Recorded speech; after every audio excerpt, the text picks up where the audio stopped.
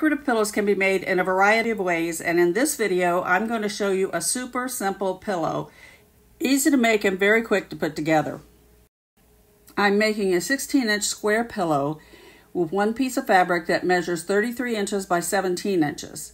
So let's take a look and see how I came up with those measurements. This fabric is the front and the back, so that would be 16 times 2, which is 32 inches, and then we're going to add 1 inch for half-inch seam allowances, one on each edge, and that would be 33 inches. And the short ends of this fabric would be 16 inches for the finished size of the pillow, plus the 1 inch for the half-inch seam allowances on each end. Besides thread, the only other thing you need is fiber fill to stuff the pillow. You can use a pillow form. It may take you slightly longer because you have to fit the pillow to match the pillow form, but either will work. Fold the fabric in half across the width and stitch the side seams. I used a serger on this, and I'm trimming away 1/4 of an inch, and I have 1/4 of an inch seam allowance, but you can use the sewing machine just as easy with half-inch seam allowances. Now you'll turn this to the right side and use a point turner for nice, clean, sharp corners.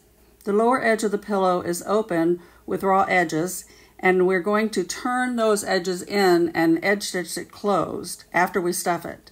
So I use the serger. You can also use an overcast stitch on the sewing machine, or you can skip this step altogether because the edges will be turned in and stitched down, so it's not totally necessary to finish those edges. Fold the seam allowance in and use clips to hold the edges together so that we can edge stitch them.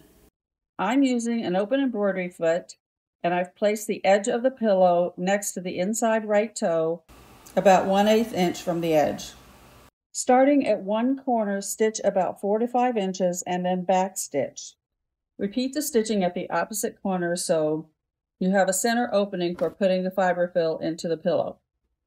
I usually start with the corners and get a good amount of fiber fill up into the corners, and then I put fiber fill into the body of the pillow. You decide how much you want. Do you want a pillow that's a little flat, or do you want a nice puffy, cushy pillow? That would be up to you. Once you get the desired amount, you're going to push that fiber fill down into the pillow away from the opening. The last step is to close that opening in the center of the edge, and your pillow will be finished. You'll want to massage the pillow and work to distribute the fiber fill evenly throughout the pillow. I made these 2 pillows using that same technique, and each one took me roughly 15 minutes apiece, so you can really do a lot with a short amount of time. Thanks for watching my video, and if you haven't done so, please subscribe to my YouTube channel and visit me at Sewfeet.com.